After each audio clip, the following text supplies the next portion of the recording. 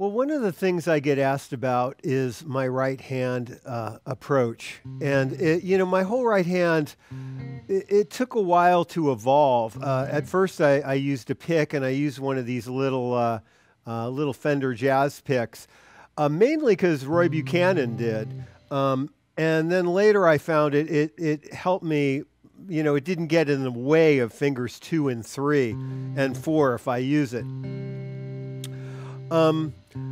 But after a while, I started to use hybrid picking, and it started out pretty slow, just with kind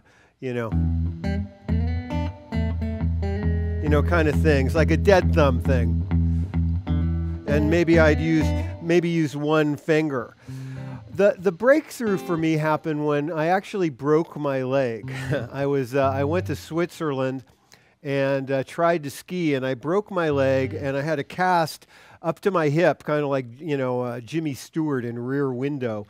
And I got this book. I had nothing to do but lay in bed, and I got this book, and it was Giuliani exercises, and it was, classical exercises for the right hand. And, I didn't want to do this. I see players put their pick and, and they play with their fingers, and then they take the pick out of their mouth. And I didn't want to do that because I'm very single-minded. So I thought I'm gonna try and learn this. And there was just a couple of exercises that, because I had broken my leg, I did them for about 6 months on my back. And basically it's 2 chords.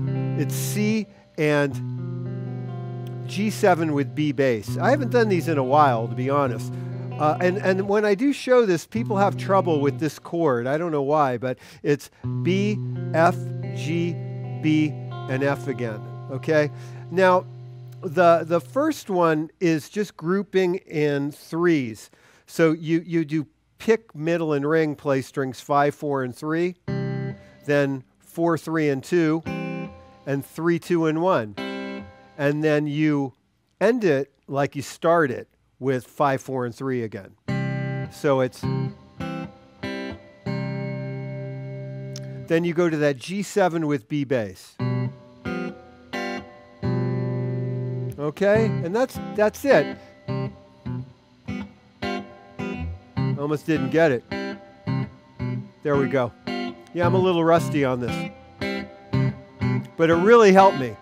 And the thing that I like about it is it's kind of pretty. If I do, these kind of, exercises, I end up thinking that it looks so nice outside, and I just go outside or something. I just can't. I really don't like to do ugly exercises. And this is kind of nice. Okay, so that's one, and there's kind of a bounce to it.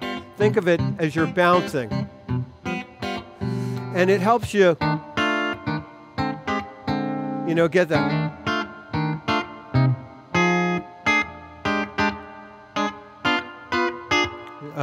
That kind of thing. Like you can get, the advantage of it is you hear everything at once. Like you aren't going, there's a really different sound that I prefer.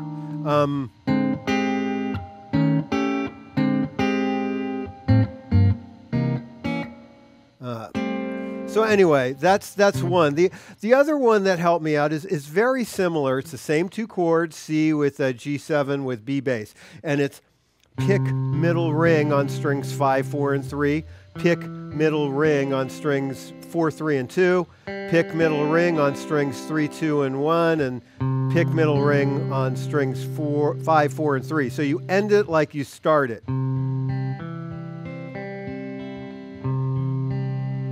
Okay.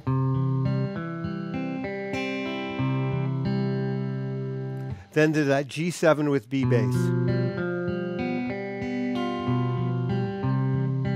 And that, I did that a whole lot. And it really freed up my hand to do, this kind of stuff.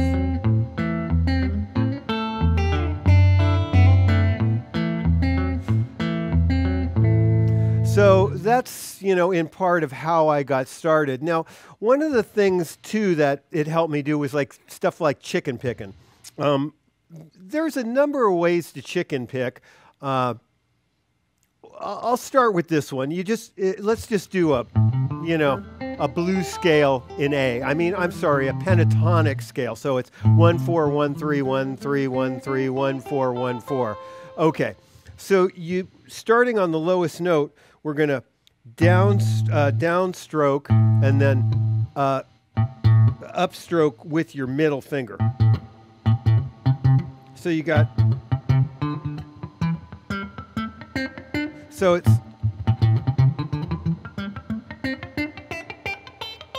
And that's one way to do it.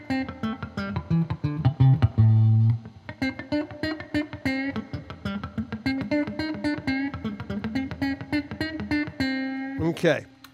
Now I'm lazy sometimes, and I actually put that one on the back burner because I like to do it this way. And I just do it with my pick. That's probably my favorite way to chicken pick because I use this sometimes, probably like that. But the other way is just to go. So it's like, and then you press down. So same line, you know.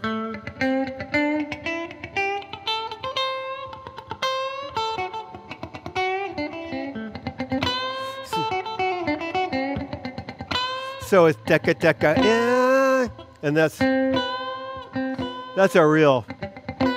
I actually have never heard a chicken, I don't think, but that to me does sound like one. It's a real chicken picking sound. So